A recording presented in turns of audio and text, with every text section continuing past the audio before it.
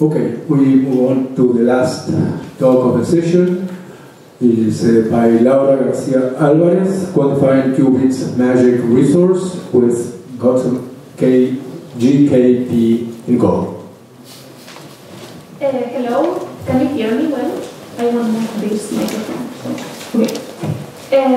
First of all, I would like to thank the organizers for putting this conference through 2 years and inviting me. And in this half an hour, I will try to convey the information in this paper and mainly make the keywords so that everyone understands what I mean by qubit magic resource, if you're not familiar with it, and the GKP encoding. So, first of all, I would like to thank my colleagues and collaborators, co-authors of the paper, Oliver Hahn, Julia Ferrini, Nina Ulkits, who were with me at Chalmers in Sweden, and also Alessandro Ferraro, who at the time was at Belfast, but now has a double affiliation also in University of Milan. So, the outline will be the following. I will try to introduce what is resource theories in general, and then focus on quantum resource theories and specifically magic. Then I will talk about the magic measure that we define in this paper and give some overview of what one can do with the ideas that we developed here. So resources emerge in many fields as something of value. You can think of thermal non-equilibrium can create work with a Carnot engine, or chemists can think about what elements do you need to create another element. So in general, it's a concept that emerges relative to the physical capabilities. But I will introduce a more abstract example because one can formalize mathematically a theory of resources. So, for example, consider all plane figures, that's your state space. We can develop a resource theory of the compass and straight edge constructions. So if you consider that what you do with a compass and a straight edge is a free operation, is easy, the free states, what you can create with that will be lines, points, and some of the figures, but not all of the state space. For example, you could not create, given a circle, a square with the same area. So that would be a resource. And that's something very valuable because if you are given that resource, now I have not only the compass and the straight edge, but I also have that figure, I could create the square with the same area of another circle, just like scaling it up. So in that case, that resource is a catalyst. I would use it for scaling up, and then I throw it away. But it's needed to create that square. So resources is not only something physical, but it can be formalized very mathematically. So in quantum, there are many resource theories. And here you need to think about what is hard to create, but important operationally. So, for example, if you focus on quantum information processing, you need to think about all the possible states, what are the states easy to create, what are the operations easy to perform, and what is not. And there are many resource theories. So, in general, the operations that you will consider easy are called free operations, and it's only a possible subset of all the quantum operations. And the accessible states with those operations, we will call them free, and everything else will be a resource. And you want to quantify this resource. There are many resources, but in particular I will focus in magic qubit resource. So it has been already introduced, but think about gate-based quantum computing. So your states will be, let's think only with pure states, superposition of any state of an array of two-level systems, for example, where the I will be 0 or 1, and you have certain amplitudes for this superposition. The operations are now unitary operations that we call quantum gates, and in general, any unitary operation in a many-qubit system can be done with a universal gate set. And let's pick the one that is there, that is the C0, is CX, Hadamard phase, and the T. And there, I already hint what are the Clifford operations will be the easy ones for the resource of magic, and the operation that is going to be hard to perform is the T gate. So the concept starts emerging now already. So let's see what is Clifford. The Clifford group is the group of transformations that preserves the Pauli group acting by conjugation. So the Pauli group is any tensor product of Pauli operators, and any transformation that you do that map some operator of the Pauli group to the Pauli group is called Clifford. So for example, going from a sigma x to a minus sigma x is allowed because it belongs to the Pauli group, and all that you see there are allowed. But going from the sigma x to the Hadamard wouldn't be allowed. That you could do, but not with a Clifford gate. Why is important to consider what are the states that are preserved with the Clifford group?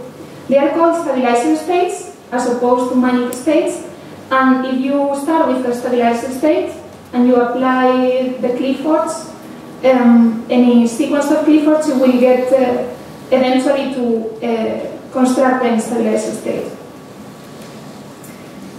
Magic states, on the opposite, cannot be reached with these Clifford operations and enable a non-Clifford operation or a magic operation via teleportation. I will explain that later, but they are the resource here.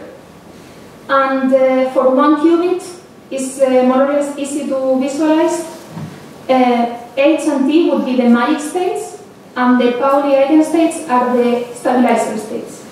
So the Pauli eigenstates are the ones in the vertex of the tetrahedron, and the magic you see should be in the surface because they are pure states, but think about the normal projection of those points that you see there. So this tetrahedron is the convex combination of all stabilizer states, and the most magic states are those farthest from these spaces. For a qubit, you can visualize. Why are magic states important? Also computationally. There is the Gottesman-Kitaev theorem that states that if you have a quantum computer that can only have qubits initialized in a Pauli eigenstate, so that's a stabilizer state, you can only perform Clifford group operations and can only perform Pauli measurements that can be efficiently simulated with a classical computer. So magic is a resource. You need to introduce either some measurement that is different than Pauli, some gate that is not Clifford, or some other initial state. And let me remind you that the C0, that is an entangling gate, is Clifford. So that hints at answering a very fundamental question, that is, what is the resource that gives quantum computing the power? It is a very open question. And it's not only entanglement, it's a necessary resource, and it's not only magic, but it's also necessary, because otherwise you could simulate that classically. So also, from a very practical point of view, magic is important, because in some quantum error correction codes, you can only protect Clifford operations. So you would like to have input magic states to do universal quantum computation. So that's also very, is the resource called qubit magic resource. And there are different magic measures in the literature. A measure is a functional over the Hilbert space to the real number. So if I have a state, I want to have a function that outputs a real number and tell me how magic is this state. In this case of fault-tolerant quantum computing, we consider magic states as the resource states, and the stabilizer states are considered to be free. The stabilizer states, the magic measure will be invariant under Clifford unitaries. If I have a state, I apply any Clifford, I have another state, the magic measure should give me the same magic. It shouldn't increase under computational basis measurement, that those shouldn't add any magic. And it shouldn't increase if I add more systems that are on a stabilizer state. So it shouldn't increase under composition with other stabilizer states. There are, as I said, many magic measures in the literature. Each of them have their advantages and disadvantages. Some of them are valid for mixed states as well. But these ones, a common, let's say, drawback of them is they are difficult to compute because they rely on optimization, usually over a huge Hilbert space. So that's something that the magic measure that we have doesn't rely on, and in that sense is easier to compute. Now, how we came to this magic measure? There are two kinds of quantum computation, one with discrete variables, another one with continuous variables. Discrete variables, you have a discrete basis, finite dimensional Hilbert space. Everything that I've talked about until now is discrete basis, is qubit superpositions. But also you could have quantum systems described by continuous variables, where the relevant observables now will have continuous spectra, and you deal with infinite dimensional Hilbert spaces. And instead of the block sphere, you could have phase space representations like the Wigner function, and other kind of quasi-probabilities. So the Gottesman-Kitaev-Preskill encoding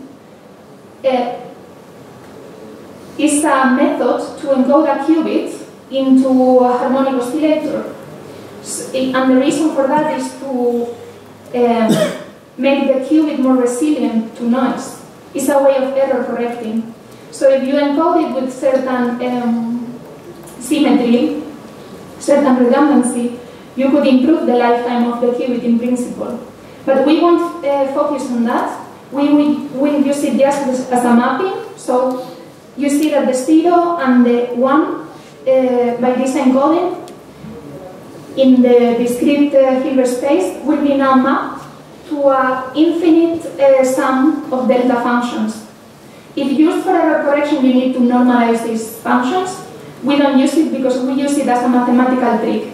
So we don't need to renormalize this. We will just use the transformation. And why this encoding is because it's very convenient, because Clifford operations are Gaussian operations. Now we can access all the theorems that exist in continuous variables.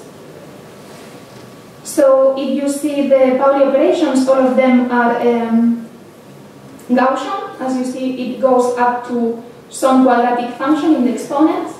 But the T gate, that was magic, it is cubic. So it's non-Gaussian. It's this analogy that allows us to develop our DKP magic measure. So the Wigner function, as I said before, is a representation in the classical phase space, and is a quasi-probability distribution whose marginals give probability distributions. It contains all the information of your state. It's just another representation. And we use this because there is already a resource theory related to Wigner negativity in continuous variables. So through the encoding, we will borrow those results and create a magic measure. This resource theory of Wigner logarithmic negativity or Wigner negativity classifies these resources in continuous variable systems. So here Gaussian operations are free, Gaussian states are free, and also Gaussian measurements. And as I said, we will use it to transfer properties using the GKP encoding. We compute the Wigner function for a general single qubit state, and the only thing that is relevant here is this -1 to the st, where st is just some integer number, which basically says that any qubit state encoded in GKP, including stabilizer states, any state, will have 1/4 of the summands of this Wigner function negative and 3/4 positive. So any state will have some Wigner negativity, also stabilizer states. And we plot that, think that the dark points are negative, the white points are positive, and the rest is 0. And we observe that maybe we cannot use it because everything is negative, including stabilizer states. But then we plot magic states, and the difference is that there are more negative points. But this phase space representation, because we haven't normalized, goes through the whole phase space. So we thought, can we define some Wigner negativity per unit cell, because you have some translation symmetry. And we compute first for one qubit, reducing the Wigner negativity to 1 unit cell. So there is some inherent negativity in every state, even for stabilizer states, and we subtract that. And we saw that for 1 qubit, it seems to give the correct results. So the most magic states are the ones that have more Wigner logarithmic negativity, and the stabilizer states, once you eliminate this inherent negativity, they give 0 Wigner logarithmic negativity. So that led us to think that we could develop a GKP magic measure. We just needed to extend it to many qubits, and that's what we did. So instead of having one qubit state, now you have not only one lattice, but many harmonic oscillators, many lattices, and we will try to develop something similar.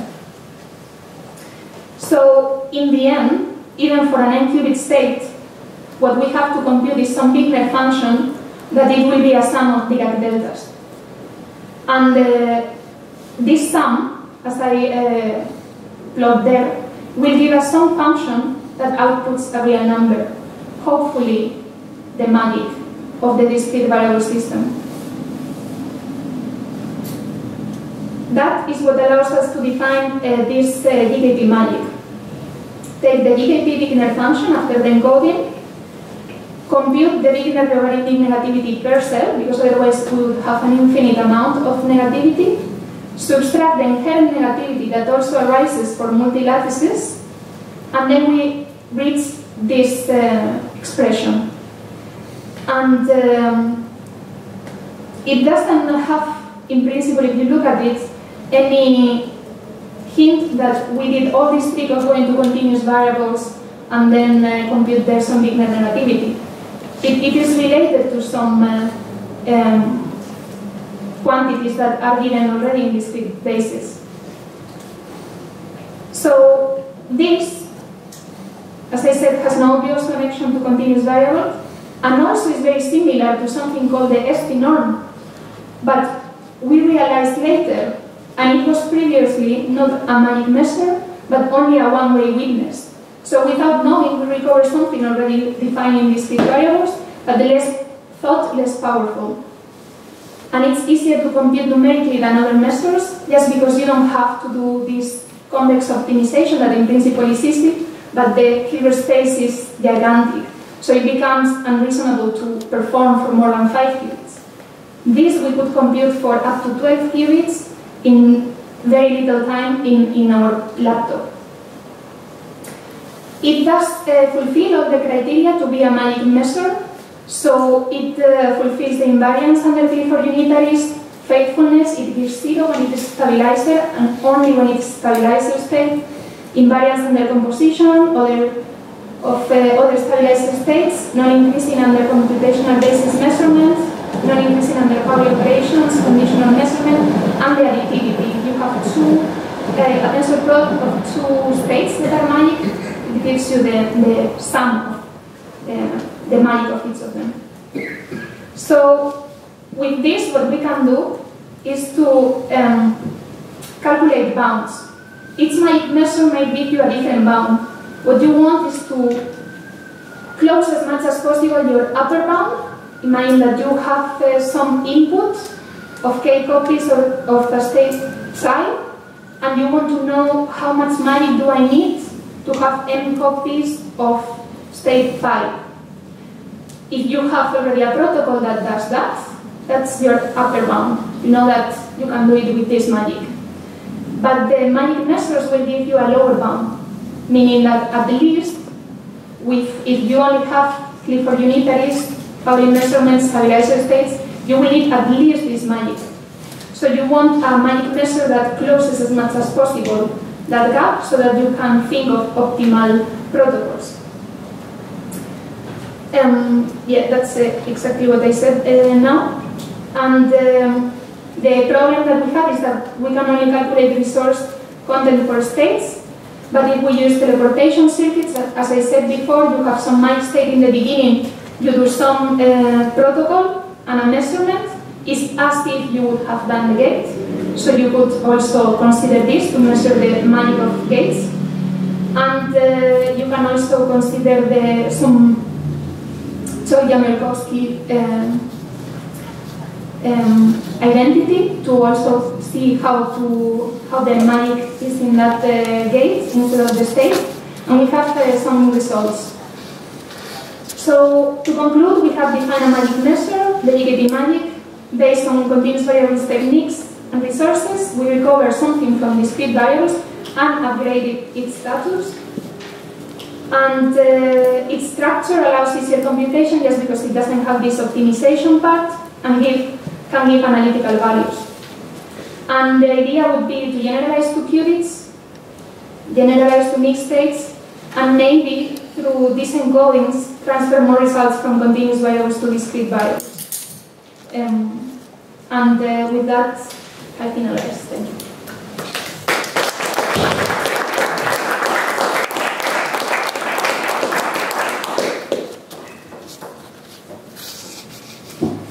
Thank you, Laura, very much for your presentation. We now take questions.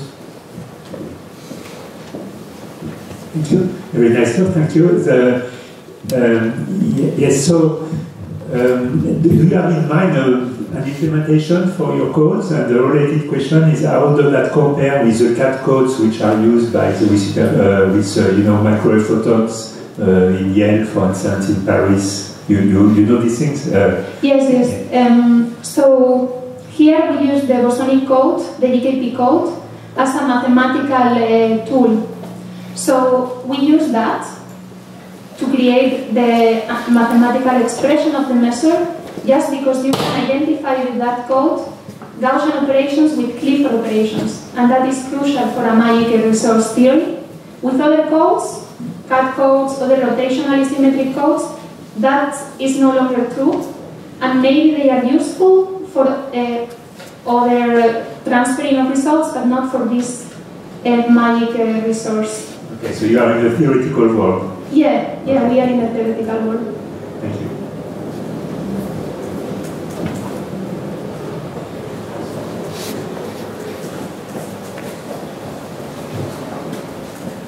So this is really nice work.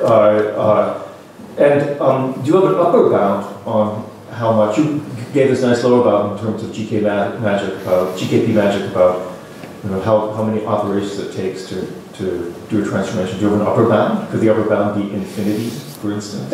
You need to compute it. Do you have a guarantee that if you have this GKP magic that with a finite number of operations you can always say perform universal quantum computation?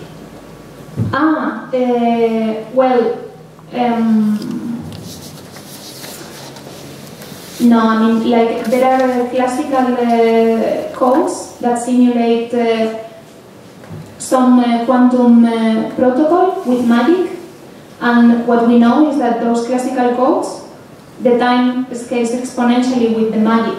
So I guess that if you have a limited amount of magic that is still handled by those codes, is classically simulable, let's say, but if you increase the magic, if you the system or let's say the time scales exponentially. So I don't know where it's the limit, but let's say, yeah. So another question, which is, I think the answer to this is probably open, but suppose, can you define the log Wigner negativity as defined for any continuous variable state, but it's not known that any continuous variable state with log negativity is magic. And so that's, I think, an open conjecture, actually. And can you combine this? You're using this special GKP construction. Can you look at your measure for any continuous variable state with log negative Wigner, log Wigner negativity? Yes, so the Wigner function is well defined in continuous variables. Yeah. You can have this resource theory for any continuous variable states. It's called the resource theory of Wigner logarithmic negativity. Now, in discrete variable states, the Wigner function is only defined for odd prime dimensions. So with multi-qubit systems, there is a problem. To my knowledge, there was one attempt of defining Wigner discrete Wigner function for qubits, but only works for one qubit. So I know that in odd prime dimensions, if you have qubits, then there is an equivalence between Wigner negativity, in this case the discrete Wigner function, and non-stabilizerness. But for qubits, I think it's not known, to my knowledge. No. Okay, do we have any additional question? Okay, then we can thank Laura.